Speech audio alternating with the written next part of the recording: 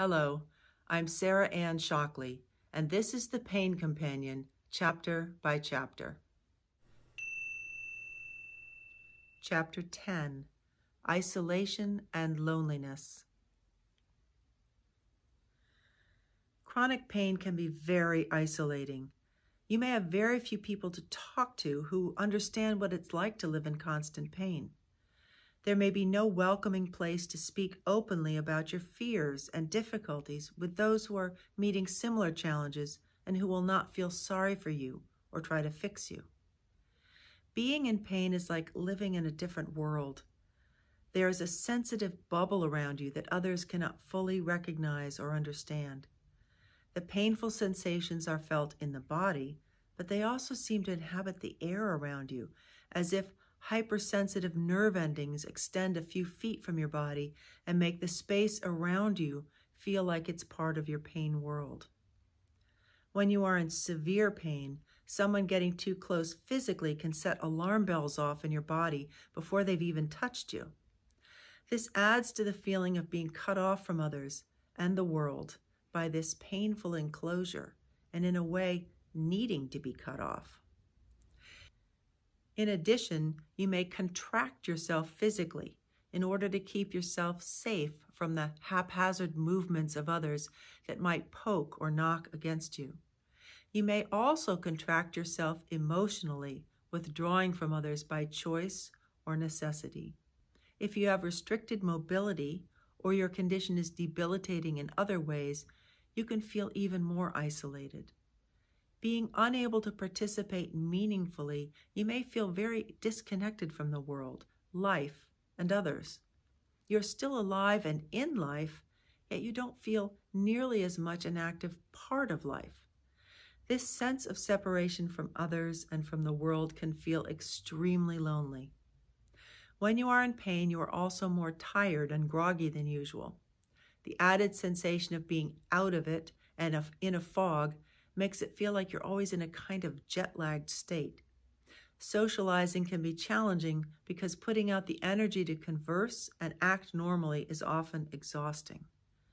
Whether your condition limits interactions because you're bedridden or less than fully mobile in other ways, or if you're mobile but in significant pain, you feel the limitations on your ability to truly be with others the way you usually enjoy.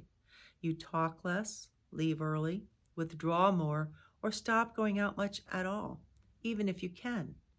In either case, pain becomes closer to you than any other companion, and your normal, carefree interactions with others can seem like only a memory. Antidotes to isolation and loneliness. Don't cut yourself off.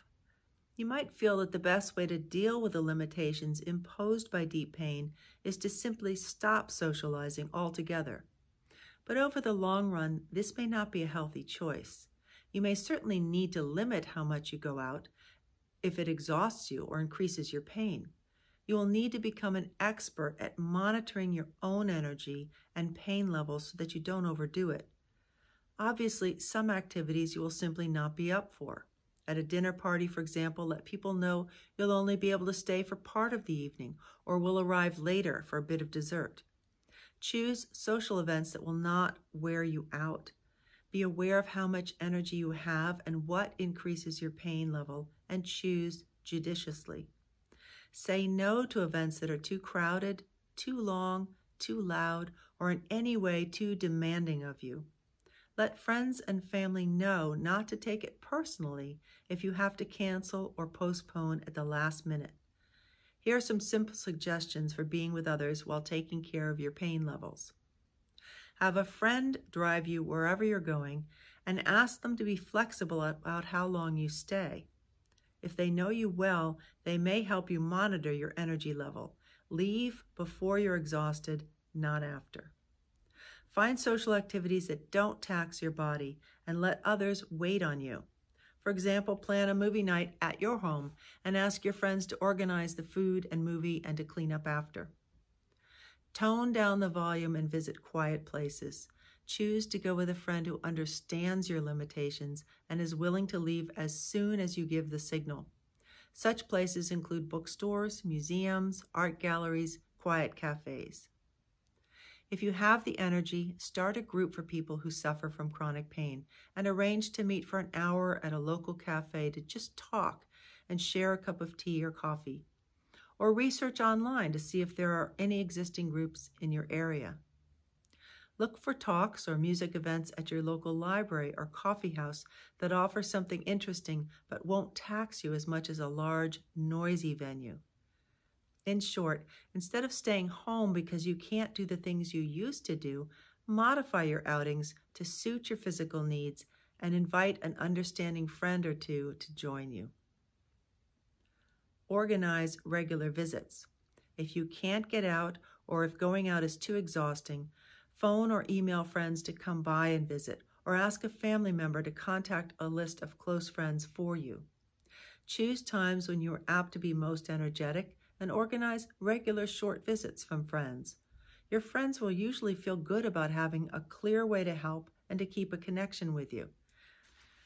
Let them know what you are capable of in terms of length of time and any activities you can participate in, or if you just want to chat. Ideas for simple activities with friends might include reading aloud installations of a novel by your favorite author, working on a jigsaw puzzle or a crossword puzzle together, playing cards, discussing events at work or in the neighborhood, sharing a home-cooked meal, watching a movie, posting updates on social media, or listening to music. If your friends ask if there is anything they can do to help while they're here, say yes. Have a list of small tasks they can choose from. These tasks could include quick cleaning, like wiping down the kitchen counters, dusting, vacuuming a room, making a light meal, doing some shopping or laundry, picking up prescriptions, helping you read and fill out forms, answering emails or making phone calls for you, or doing research on your condition on the internet. More energetic friends can scrub your bathtub, mop floors, or cook full meals to freeze for later use. Use nature's solace. Spending time outside in trees or by water really helps restore a sense of connection with all life. I try to spend a minimum of 30 minutes outside every day, either walking or sitting under trees. I listen to the breeze, to the birds, to the creaking woods, to the rustle of small animals, and to my breath. I find it very calming, and it reminds me that I am still alive and that life is still all around me in all its forms, no matter how my body feels. When I can, I arrange to meet a friend who doesn't mind walking slowly and for a limited distance. Practice positive presence. Being in pain, I didn't feel as friendly as usual and frowned more often. It felt like pain had created its own atmosphere around me and it was acting as a shield toward the world. When I did interact with others, it was always through the pain and seemingly from a distance created by the pain. But I decided that even though I couldn't stop the physical discomfort I was in, I didn't have to withdraw from others completely. I could be present in my life despite the pain. I began to initiate small conversations with other people in line at the coffee shop or grocery store, with checkout people and neighbors. The conversations were necessarily brief, but I made a practice of making them as sincere as I could. I found it made me feel better to smile more, and it made people around me feel better too.